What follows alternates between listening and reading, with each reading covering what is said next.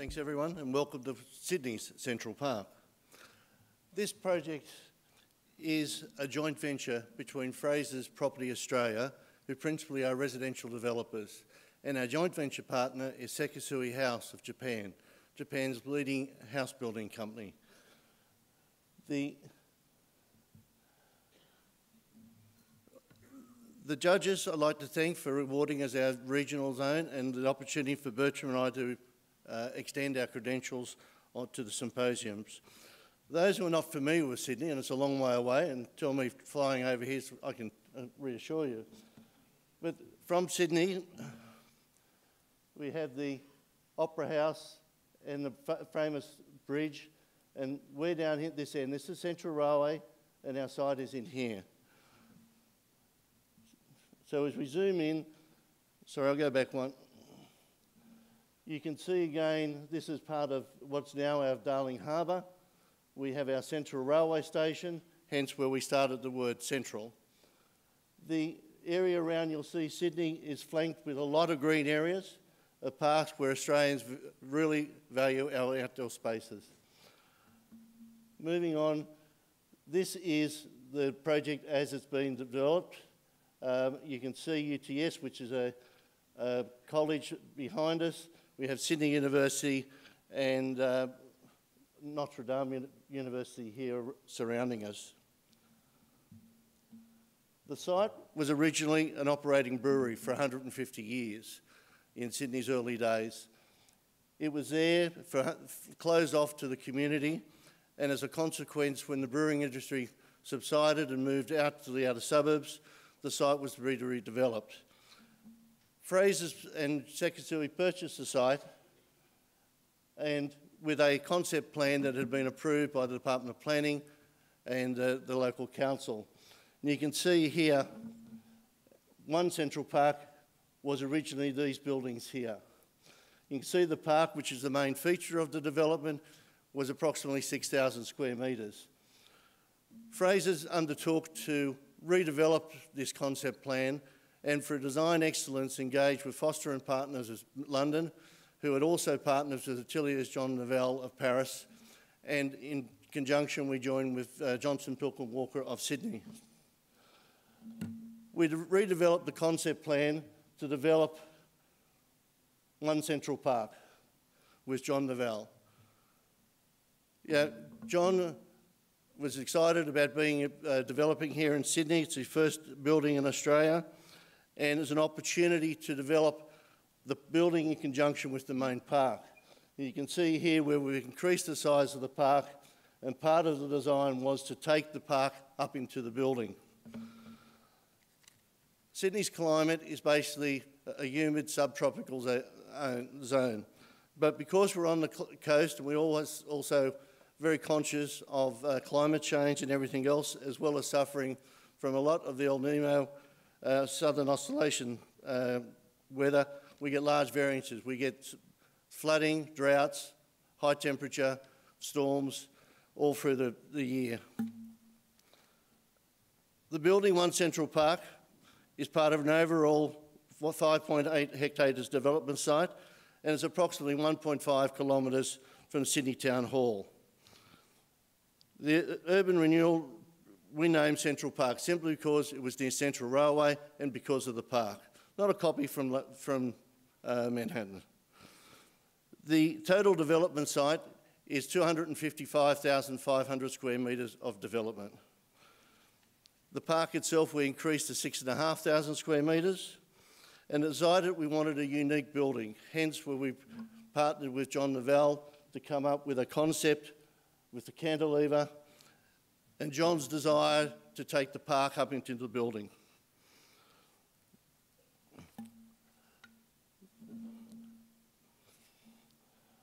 There is an image today of what our building is starting to look like. You can see the John Nouvel building here, the other buildings flanking our main park. All of this part of the site is now developed, and we're concentrating on this part of the site here now. One Central Park itself is 68,000 square metres of GFA, comprising 19,200 of non-residential or retail and 48,400 of residential. Below the building, this is a view from the park. The lower levels of the building contain retail, and this is the Western Tower. It comprises 17 levels and 240 apartments, whilst the main tower itself contains 383 apartments, with the top 38 above the Sky Garden is an oasis. Was designed there to create an oasis in the sky for those residents. It was interesting to see the Singaporeans refer as the Sky Garden as well. Pardon me. With the 34 levels of residential, part of the design was to open up the facade and provide residents with an alternative habitat during the changing weather conditions. We had developed in one of our earlier projects what we call Ateliers, which is a flexible indoor, outdoor or enclosed balcony space. The building itself contained a number of elements. First of all, the green walls of Patrick Blanc. There's about 1,200 square metres of Patrick's green walls on the buildings. And you can see there the architecture, the design. Patrick is an artist, and he selects the plants, and there's about 38,000 plants within those green walls. Apart from the green walls, there's about 5 kilometres of horizontal planters around the building, and there's about 78,000 plants in those. Those plants are hydroponically grown, pardon me, travelling in planes. The outdoor spaces within the apartments, and it's nighttime view. You can see that the building itself has a series of balconies as well as indoor loggias. Here you can see the panels, 2 metres high panels, slide back, giving opening onto the outside. These bifold doors come across and can be an enclosed balcony or an indoor-outdoor space depending on the weather conditions.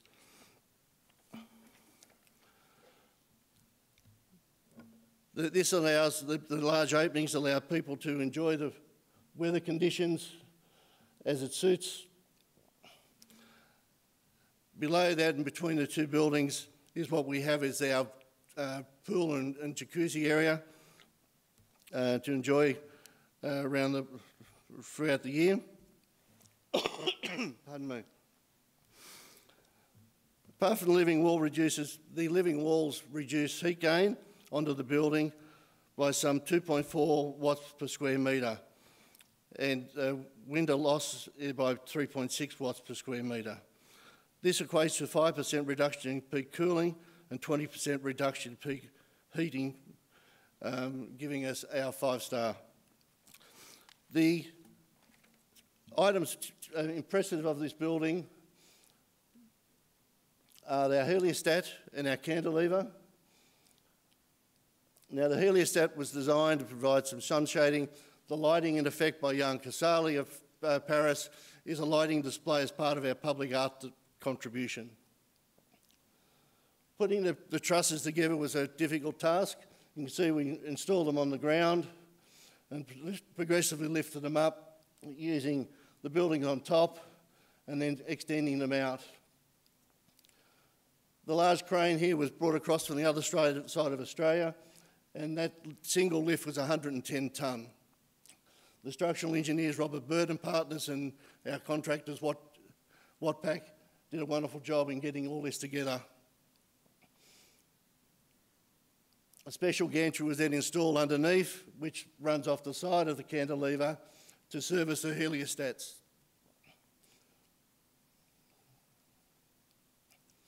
There you see the vegetation on the buildings and also the heliostat mirrors being positioned. Also, the sustainability is one of the major initiatives of the site. Not only do we deliver 5-star, Green Star residential buildings, part of that was to introduce a water treatment plant on site to produce 1,000 kilolitres per day capacity of recycled water, grade A water. That is used for irrigation, it's used for our central thermal plant, and also used for toilet flushing and laundry. The aim is to develop, on the project is developed water neutrality. Our central thermal plant is there to develop, and for us it is an important part in giving up our 5-star credentials. There is this philosophical chestnut about a tree in a forest, and it goes like this. If a tree falls in a forest and decays and nobody sees it, did it exist? And then the environmental follow-up joke is, of course the tree existed, and so did the illegal logging operation that cut it down in the first place. And so this is about the visibility of sustainable design. We could extend this and say, well, if we do all these wonderful sustainable things and nobody can see them, do they exist really? And so the visibility linked to the existence of this agenda of sustainability is a hugely important thing for architects, because things you can't see won't register with the public and won't work on the public opinion. And we need to do that. As we've seen, 50% of the people in this country still don't believe we have a problem with the climate. Now, part of the problem of visibility is that we only have this graph. CO2 isn't visible, you can't smell it, you can see it, you can't hear it, but we know that its levels are increasing, and this is a unique situation in the past 650,000 years. And so that alone should give cause to alert, but for a lot of people it still doesn't. So here's another recent development of scientific models, what is happening to the atmosphere, to the warming of the globe. And there are 3 scenarios basically. Top is we're doing nothing, the middle is we're doing something, and the bottom is we're doing everything we can. And if you look at the top right, you see a red globe, and that means everywhere the temperature will rise by about an average of 4 degrees. And that's a fantastic place to live for reptiles and dinosaurs, but probably not for human beings. So we have a consensus among scientists that we need to go green, and we know what that means. We need to work on the demographic growth. We don't really know how to do that yet. We need to work on how wealth is working against the warming of the climate, and how we produce energy, etc. Every one of these items on the list needs to be approved on. Now, this is the caricature of what sustainable design would look like, or what going green would look like. You have the Stone Age hippies, and then the greenwash that doesn't work, the trees going through the roof. If we want to look at sustainability from a solid scientific standpoint, we need to look at the technologies that exist today and try to transplant them into architecture and see how we can do this. This is Almeria in the southeast of Spain, and you see this white zone here at the bottom. It looks like snow, but if you look at the zoom on the left, it's actually greenhouses. It's a huge area that already today is covered with greenhouses that are growing vegetables hydroponically in a place where you couldn't do agriculture otherwise. So less energy, less water, and less pesticides. Another technology we got interested in is heliostats. And so we're looking at Las Vegas at the north of this map here, and a solar plant in the center of the aerial view. And again, we're zooming into this area. And what we're finding is 300,000 mirrors that are redirecting sunlight onto a receiver tower, and are producing 377 megawatt of electricity, compared to 500 megawatt coal-fired power plant. That is a fantastic improvement. So this message is so important that a major institution like the Lincoln Center commissioned the artist John Garrard to install this piece on their main square to bring this information to the people, that people can actually realize that these new forms of energy exist, that we might be able to work with them. So how can we work with that in our project, in architecture? It had to be more than just a symbol. It had to work technically, of course, and it had to work architecturally. It had to make sense for the city. So this is the early sketch of this idea of using a giant reflector and heliostats on the roof of the smaller tower and plants around the building. I'll go into the detail of how that evolved. Now, the reason for bringing up the park along the building, we're looking at Sydney up here. Compared to New York, Sydney has about 3 to 4 parks in walking distance, 10-minute walking distance from anywhere you are in the city. So this is an outdoor culture. This is already a new way of urban living.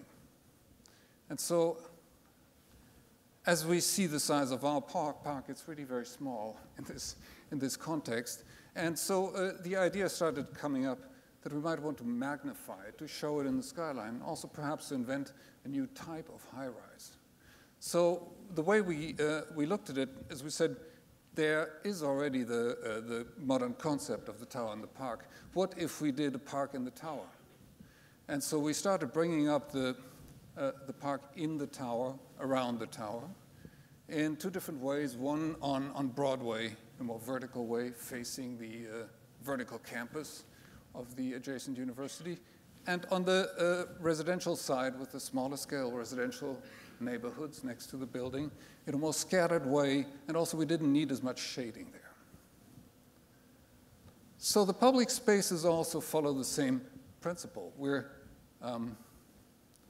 exporting, or we're extending the park into the building. Every one of these spaces is a kind of a garden, imaginary or real, with plants or with images. So this is what that looks like in proportion to the size of the building. You see the ground floor here with the 2 lobbies on the east and west side and a retail atrium in the center. This is the terrace between the towers, rock garden, and then at the top, the sky garden. And in the section of the building, you can see that these spaces are related. You see the atrium. From the atrium, you can see the heliostat, and it receives light from there. And as you start seeing these rays, you understand that the entire section of the building is a translation of the functional diagram of these heliostats. Sun hits the heliostats on the lower tower, they reflect to the reflector, and the light goes down in the atrium. Now, these are early images of the elevations of the buildings, and the plants are magnified. They're way too big compared to the people, but the point here is that the plants are a building material here in this project. Their color, the texture, the porosity, their scale is the makeup of the facade skin. From the inside of the apartments, they frame the views. They bring the immediacy, aggressive immediacy of the city into the background, the plants into the foreground, and they filter the light and give you these dappled lights and shadows on the floor. You open the 7-foot wide doors, sliding doors, the plants come inside the apartment. They're part of the apartment, of the living room. Now you look at the scale of this operation here, and you understand that there had to be an infrastructure for this. You can't just plant plants on a balcony and then hope that the rainwater will suffice. And you've heard Michael explain the recycling plant, Blackwater recycling plant. Every shower, every hand wash goes into the recycling plant and irrigates the plants around the building. So as the density grows of the plants, we've been growing them for a year before they were even brought onto the building, so that they would do their work right from the start. And the planters are made of a double wall container, basically, out of polyethylene, like a garbage bin. And they're so repetitive that they're actually fairly inexpensive. And the base cost of this building, with its planters and heliostats, is comparable to that of the subsequent stages that you see on the right here, that have none of these features. So these are, again, the Patrick Blanc's vertical walls, and the selection of these plants was incredibly important because it's a Darwinian game that we're playing here. And the plants have to survive in each one of these very specific conditions with wind and sun exposure. And then we move on to the reflector and the heliostat. It's like a baldachin suspended on a cantilever, which is a sky garden here. And it's really hovering above the terrace between the towers, receives light from these heliostats on the lower tower.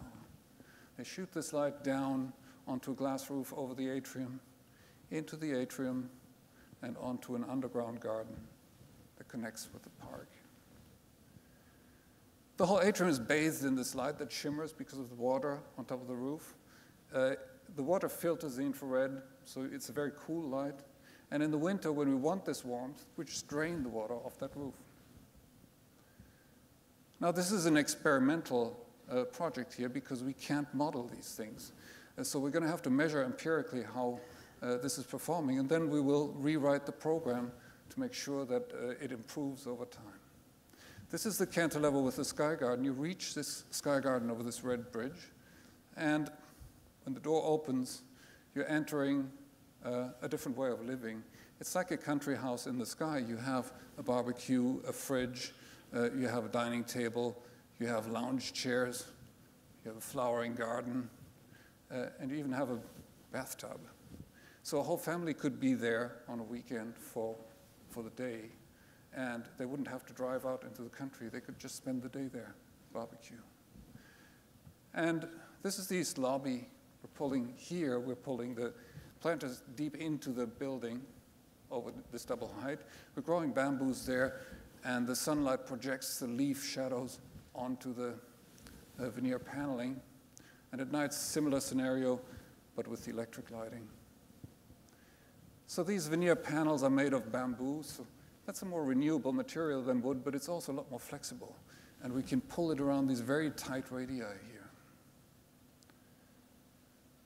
And the reflections of the shadows of the bamboo leaves on the veneer panels create a resonance between the shapes of these leaves, the flexibility of this material, of these stems, and the veneer panels and their geometry, their waving geometry. Moving on to the west lobby, this is an installation by Amanda Ortant, an American photographer. It's a superposition of several photographs of a eucalyptus forest in the southwest of Sydney, a couple of hours away, and it's a UNESCO heritage site. So this is the vegetation of the place as it would have been before the city started being built. So it's a window into this past in a way. And at night, the colors change very, very slowly on a cycle and start from red and end in blue, and reveal each time a different layer of these photographs with different details of the image.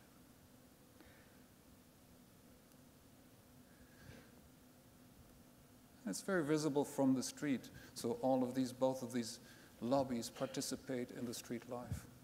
As we walk around the block into the park, we can see this urban chandelier, as we ended up calling it, with an installation by the French artist Jan Casale.